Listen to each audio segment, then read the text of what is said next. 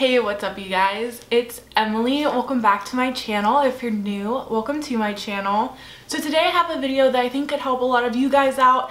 It's helped me out as a college student, and that is ways to save money. So I've compiled a list of ways that I think might work and ways that I have personally used to save money, because you don't need to be in college to want to ball on a budget. So if you want to hear the list I've compiled, then just keep on watching. Okay, so the first thing that I think could really help a lot of people is food. So think about when you go to eat. Do you pack a lunch, or do you find yourself often going and spending $8, $9, $10 out for lunch or dinner or breakfast, or sometimes two of those things a day? So if you think about it, if you're spending $10 a day on just one of your meals, then that's adding up. So let's say you go out to eat 5 times a week and you spend $10 every time. That's $50 in 1 week that you spent just on food. So my recommendation is just to pack your lunch. I know sometimes lunches might not be the funnest thing to eat when they're packed, or dinners might not be the funnest things to eat, but if you find things that you enjoy and you like from the grocery store, or even just explore new recipes or anything like that, I'm sure you guys could find something that would be a great substitute for fast food. Okay, this is one that unfortunately I just started doing a couple years ago, and I wish I would have started sooner, but that is make a savings account. My savings account has really put a cushion in between me and my financial situation. So what I do personally, and you don't have to do this, you could do any way that you feel comfortable with, but I'll put a couple dollars from each check into my savings account. Or if I have an abundance, as much as you could have as a college student, in my checkings account, maybe one check I'll just put it all in my savings account. And that's really added up throughout the years, and now I feel comfortable that when I graduate college, I have something to, fall back on. And also, savings account, when it's not in your checkings, that is a great way to save money because it's not readily there. So that's just a thought if you guys want to try that out. Savings account, just for multiple reasons, I would suggest getting. Okay, the third thing I want to talk about is just collecting change. So often I catch myself doing this. I will get change from somewhere where I went and paid, and I'll get it back, and I really don't know where it goes. I don't know if I lose it, I don't know if I drop it in my car, I don't know. But now what I do is I like to keep it all together in my purse, and then when I come home I like to empty it out. So once you empty it out enough and I don't know, your jar gets full, or you get to an amount of change where you feel comfortable, you could bring it to the bank. You could roll your coins and bring it to the bank, and then they will give you cash for that money. And that's just all money that you would have lost in little crevices of places and stuff like that. But now you're really just saving a lot of money from just doing this one little thing. But trust me, I was lazy, so I didn't used to do it. I used to just say, I don't need these 3 pennies, or I don't need this nickel, but it adds up. You know what I mean? Another one that I highly recommend is looking for coupons. So whether that be in the mail, if you guys receive mail to your home, you could look at your favorite stores. Are they having any good sales? Are there any coupons you could use? Or is there anything that's beneficial in that packet of papers? Or what I like to do is when you go up to the cash register and they ask for your email, then you'll get sent emails. So they might be having a deal. I know Pink, Victoria's Secret, they'll send me stuff all the time about their deals that they have going on, and American Eagle will do the same thing. And it's just a really good way to stay in touch and to know when to go to that store for things that might be on sale, or for any time that you might be saving a little money. Everything adds up. So if you've been wanting to get something and you thought it was too expensive, watch out for the emails, because you might get an email that it's gone on sale. Okay, this is kind of one that I do personally, and that's carpooling. So this could mean multiple things. So either carpool to school.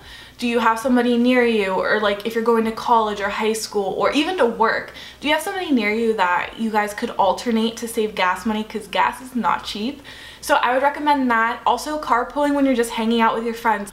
So if I say to my friend, do you want to go to Starbucks, which is typical for us, I'll say, hey, if I drive this time, do you want to drive next time? or something like that. Just save gas money any way you can. Don't have somebody constantly driving because that's running their money low. And I just feel like it's nice to balance things out, you know what I mean? Okay, the next thing I would recommend is hanging out at free places. So where I live in Ohio, I know it's kind of harder to hang out in free places just because of the weather. It's kind of like if I could go to the beach or I could go to the park, I would love to do that, but right now I can't. So maybe even not necessarily free places, but places that won't cost you a lot of money. Go to a cafe, buy a coffee for like $3, and then just hang out with your friends, talk. I know a lot of cafes around here have free Wi-Fi. Do you want to do homework? You could hang out there.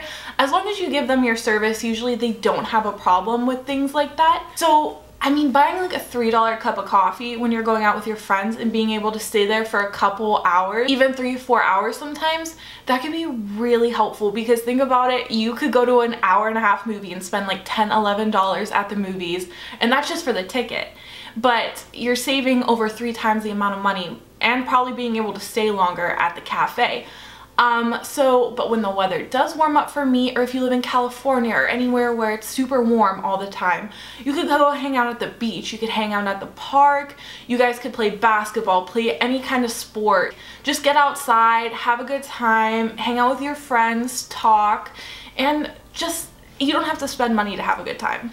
Okay, so the next thing is something that I personally have a problem with as well, and that is, do you really need it? So think about it. Do you really need the pair of black high heels when you have 7 pairs in your closet already, or do you kind of just want them? And a lot of times I'll buy something and I'm kind of iffy about it, and then it'll come home and sit in my closet, and then either I'll have to resell it or I'll have to give it to Goodwill or something like that, and then I lose money. So do you really need it? Is it something that if you don't buy, it's going to be a major inconvenience to you?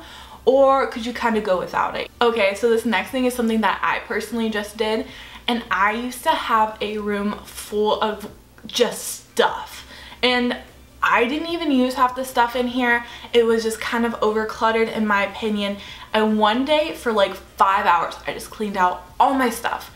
And then once I magically cleaned out my old stuff and got rid of all the clutter and it made it more minimalistic in my room, I didn't want to bring new stuff in because I just worked hard to declutter my room. I don't want to reclutter it, you know what I mean? So I think that could be very beneficial. Clean out your room, and this could also be a way to find things that you might not know you had, so then that could also help you from buying, overbuying. Does that make sense? Like if you already have it, you don't want to buy it again. So it'll help you to get a gist of what you have in your room, and also just once stuff is out, a lot of the times you don't want to bring new stuff in. So that could help a little bit. Okay, so my next recommendation is thrifting or borrowing. So I know a lot of people have like a stigma around thrifting. I'm not saying everybody does, obviously. I personally like to thrift. I never find anything good, but if I did, I would thrift more often. So thrift. Do you need something? Let's say you have a work meeting and you have this really cute dress and you need red heels. You don't have red heels. So maybe try thrifting. Try going somewhere where you know that the shoes are going to be cheaper, whether that is even a discount store, or a lot of the times what I like to do and what my friends like to do is we'll just borrow each other's stuff. So thrifting slash borrowing. So if I know my friend has the same size shoe I wear, I'm gonna go to her and say, hey, can I look at your closet real quick and see what I could find? Or if somebody wears the same size clothing as you. Me and my friends do this all the time, and it's a really good way to not have to go out and buy something that you're gonna wear one time and then just never wear again. Okay, so the next one is don't walk into tempting situations. So I do this all the time myself personally, and I hate when I do it. But let's say you're kind of debating about if you should go to the mall or not.